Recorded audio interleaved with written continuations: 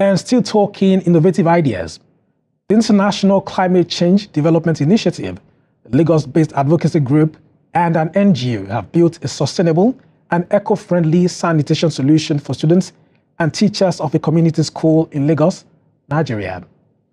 Their effort is geared towards curbing open defecation and ending plastic pollution across Nigeria, one pet bottle at a time.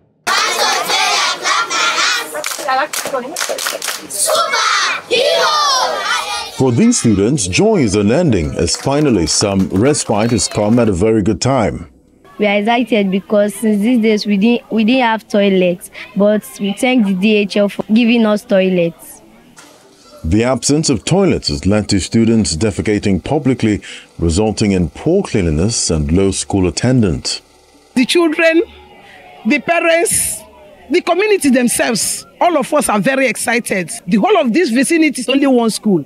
They don't come because of that toilet issue. But since this toilet came, they have been coming every day. There is new intake. In collaboration with International Climate Change Development Initiative and DHL Global Forwarding, an eco-friendly and sustainable pet bottle toilet for students has been made available. I was actually excited. In fact, I was going through it from pace to pace from the beginning. When they started the foundation, it was actually very good. If you look at the pictures, when they started the foundation, they were laying up the bottles. They used the bottle just the same way they laid the blocks.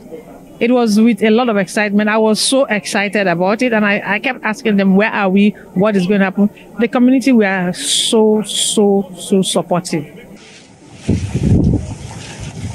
The construction of the toilet took 5 weeks. Organizers initially started with 13,000 PET bottles, but eventually finished with 15,000 PET bottles.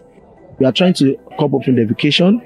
Secondly, we are trying to see how we can bring sanity, which we call water, sanitation, and hygiene, to the community and to the school. How we are doing that is also to open job opportunity for women in the community that will be taking care of these toilets in collaboration with the CDAs and collaboration with the head teacher in the school. This is one of the many ways to curb plastic waste and reduce greenhouse gas emissions that causes global warming in the country, and also a way to give back to society.